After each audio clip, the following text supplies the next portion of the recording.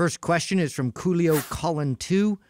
What are some ways to stop binging every time you go over your calories a little bit? Oh, Shock collar.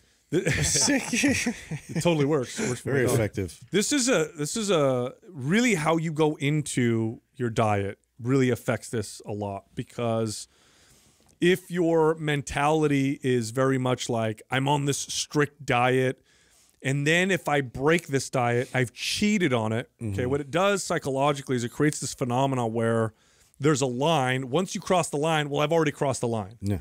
I've already crossed all of it. Yeah, now that I've already crossed the line, it doesn't matter, so I might as well just go crazy. Also, it's the restrict mentality of when you're on your diet, and so what you're doing is you're constantly using willpower to restrict yourself, and the second you go off, the floodgates open. Now, why is this true? Well, think about the behaviors that you have when you binge versus when you just enjoy the same food, right? Like, I could eat a cookie or two from a sleeve of Oreos and enjoy them.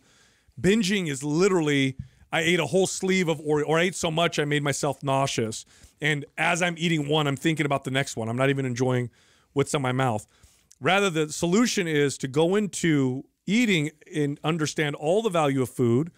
And I'm eating to take care of myself, which sometimes means I eat a cookie, or sometimes means I eat a slice of pizza. That's also taking care of myself just differently. It's not physically good for me, but I'm enjoying this with my friends and my family, and it's not that big of a deal.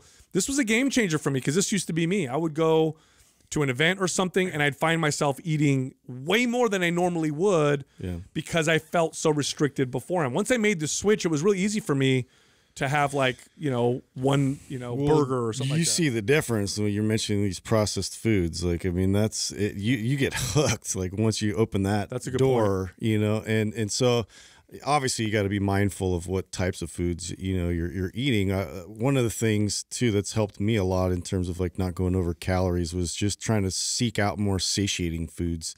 And so for me, it was like, it's more protein, adding that in, but like just having that feeling of satiety where it's like I'm less likely to keep wanting to be snacky afterwards. And so to introduce that first, and then maybe adding the carbohydrates on top of that afterwards was helpful. So I've had a lot of success with this. This is something I struggled with too myself, and I've had a lot of success with both myself and then teaching clients this. Something that I found really common when this happens, you tend to not want to be aware. You decide and so you're distracted. It like almost always happens in front of the television, or on your phone, or maybe even at a party or a situation like that where you're not aware. And so instead of telling a client or even myself that like I can't have this, or even saying I can't binge something, I don't put those restrictions on myself. The rule I make myself is that I have to eat at the dinner table where there's no television nearby. I can't have my phone and just eat. Or if I'm going to go to a party, like I still have to, if I'm hungry, I need to eat at that dinner table before I go to the party. So I'm not going to the party hungry and then I have all these distractions. Maintain awareness, right? Yeah. So just forcing you to become aware, and not telling yourself you can or cannot do something. And you just say, listen, my one rule is I can eat all those foods if I really want them, but I'm going to sit at the dinner table and just with no phone, no TV. And it's amazing how much, because you're aware of what you're doing at the moment, you just don't keep shoveling in your mouth. Yeah. You eat, and then you're full and you're satisfied, and you're like, I'm cool, and I'm gonna go put it away, and then I'm gonna go sit down.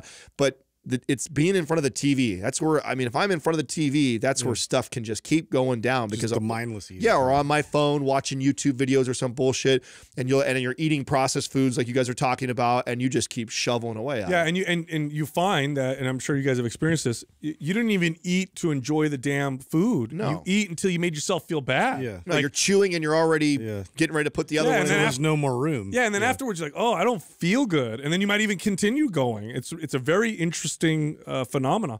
The other part, and you kind of talked about this a little bit, Justin, is identify your trigger foods if you have any. I know what mine is. Mine is potato chips. Yeah, if I have, especially Lay's potato chips, that is so, for me, it's so palatable that there's also this physical, like, they've mastered that engineering. Yeah, so what I do is I just don't have them. I just don't have them in the house. And if I do have them, I'll buy a single serving bag.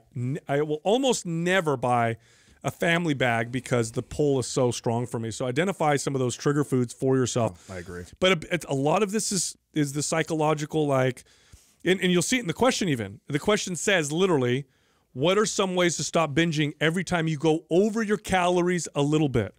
This person in their mind, whoever asked this question, for them, it's like I'm either at my calories. Now that I've gone over, I'm already screwed. Yeah. Right? It's all or nothing. It doesn't work that way. You go over a little bit, you went over a little bit. Yeah, you gotta have flexibility. Yeah, it's not, black or white at all. It's very gray when it comes to nutrition.